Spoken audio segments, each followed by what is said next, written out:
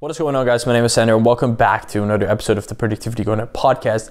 Today, as I look at my notepad, the last pre-recorded episode, I quickly want to talk about what's your next move, right? So I thought of subjects this morning and I thought, hey, I'm going to make like 4 or 5 podcasts. And since we're going to be super busy, let's pre-record them and let's talk about something. Let's talk about what's your next move, because that's something I personally relate to right now. What's happening? 2022 is around the corner. Not that it matters, but it's a new year, new expectations, new things that'll be happening. For example, I'll be hopefully graduating my bachelor's degree, right? I'll be finished with that, hopefully. Like I said, it's going to be determined by the things that'll happen in the next couple of months, or I should say the new year. And I'm not a person to say new year, new me, but it is nice to basically take it 1 year at a time and think, hey, what am I gonna do this year? What do I want to accomplish this year? Where do I want to be next year? What person do I want to be? And what is your next move, right? Sometimes in life we get hit by things and we have to think, what do we do now? What do we do next? This is a matter of anticipation. Can we anticipate what'll happen? And if that actually goes through, or if we follow through with that, what do we do? What do I do? What do I have to do? What should I do? What do I do when these things happen? What happens if I lose my job? What do I do? And I don't mean you have a plan B, a backup plan all the time, but you have to know, like, hey, I have to assess the situation. That's step one, right? We assess the situation. We think to ourselves, hey, I've lost my job. I will have no money coming in. Step 2, solutions. What is the solution to this problem? Well, you have to get a new job. And then step 3 would be, what type of action can we take? What can we do? What are the practical things? I don't mean like, oh, talk about it with someone. What can we do to get to the new job? Well, we have to make applications, send them off, and apply to new jobs, go to interviews, send off more applications, just until we get that new job. And then plan 4, obviously, is get your life back on track, right?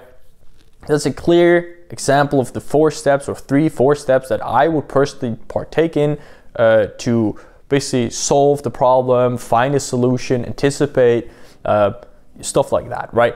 So what's your next move? You have to know. Like, sometimes people are just mindlessly going through their lives. Like, yeah, I'm just saving money. Saving money for what? Oh, I'm just studying to do what?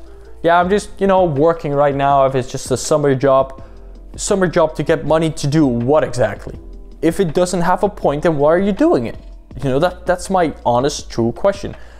Sometimes people are 15, 16, 17 in my country and they work so hard. They do everything. Like, they have a job at McDonald's, at the supermarket, at the grocery store, at the hardware store, and then in the weekends they go and pluck gather strawberries, and then they have a side hustle where they deliver packages. Like, I'm just like, yo, this kid is working like 60 hours a week, right? And you're 17. What are you gonna do with all the money?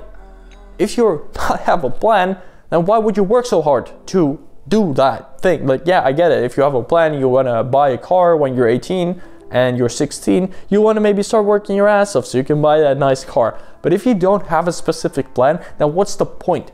What's the point in literally burning yourself out over something that you don't even have an idea of what you want to do afterwards? What's the point of working 70 years without a plan? What's the point in that, right? So you have to know what's your next move. What do you want to do with this? What is step B of the plan, right? Which is interesting because sometimes people say, like, what do you want to do after you graduate? I'd say like 90% of the people around me doesn't even know. They say, I'll probably work. What do you mean probably? What else are you gonna do? You're not just gonna roll in your own business and make $1 million. Like, it's just not gonna come falling from the sky.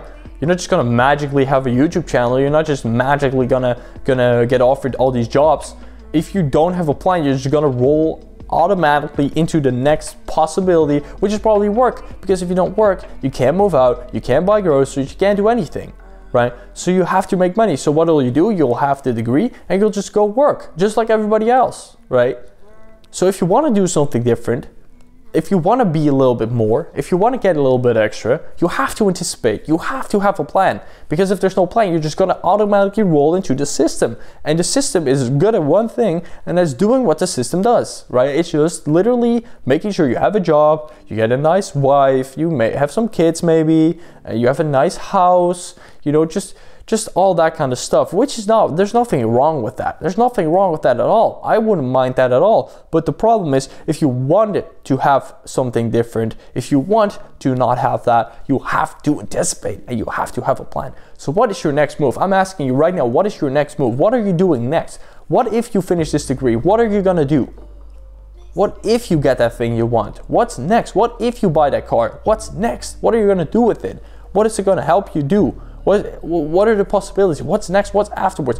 Okay, right, so you're gonna finish high school. What's next? Where are you going? How are you going there? Where are you gonna live? What's your next move? What you're gonna do? You get the point, right? You have to have some sort of plan.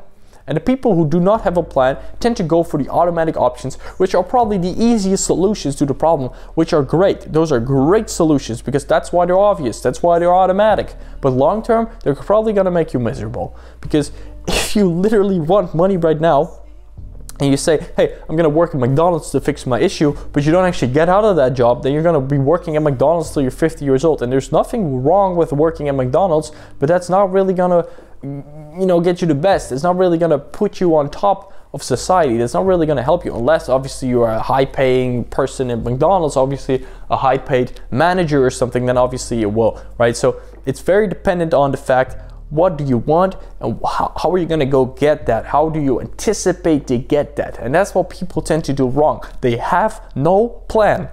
And I get it, it's hard. You're young, I'm young. It's hard to have a plan. It's hard to really think, hey, this is what I want to do. It doesn't have to be set in stone. It doesn't have to be the thing you end up doing. It's the idea, the fixed plan you have that's going to propel you. It's going to pull you, I should say, because obviously it's in front of you. It's going to pull you towards it. It's going to make you strive for something. You have a goal, you have a vision, you have a reason to live, right? You have a reason to do what you're doing. And if things get hard and you do not have a reason for what you're doing, you will quit. I can guarantee you that 100%.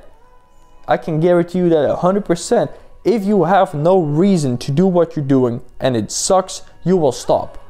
Who wouldn't do that, right? But if you have that reason, if you have that dream, if you want to say, hey, I want to get my family out of debt, you're not going to quit your job. No way. No matter how hard it gets, right? Because you have that outside thing that's pushing you, that's pulling you, right? It's keeping you in place. And that's why you need to know what you're going to do next. Not knowing what you're going to do next is fine, right? It's fine. But if you're not trying to at least figure out what that is, what that should be, that's when it becomes a problem. It's okay not knowing what you should do, what your next move is. But when are you gonna figure it out? If you're not actively trying to figure it out, then what's gonna happen next? How do you know what you're living for? How do you know what you're building towards? If you don't know what that is, it's gonna be very hard to keep track of it. It's gonna be very hard to measure it, to consistently put in more effort, to consistently propel yourself forward to achieve that goal. Talk about it with passion, to live a passionate life. And that's why you should try and at least figure out, hey, what is it that you want to do? And I don't mean I want that specific job at that specific company, but what do I want to do? Or what do I do? What do I not want to do? And that's when things start to look good, because that's when you have a dream, a vision, and you feel like you know yourself, you feel like you can do things, you feel like you can take on the world, you have a reason to keep going, you have a reason to fight and to do what you do. You will talk about it with passion, and people love that. People feel attracted towards you, right? You might get a nice boyfriend, a girlfriend. You might attract the right people into your life that share this vision with you, the right environment, and all of a sudden your life goes from looking shitty and gloomy to very, very good.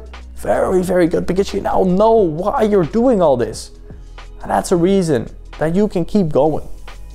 That's it, guys. Sorry for the passionate rant, but geez, this is important. Thank you for listening to this episode, and I'll catch you guys next week, 7 p.m. GMT+1 on Thursday, and I'll see you guys there. Peace.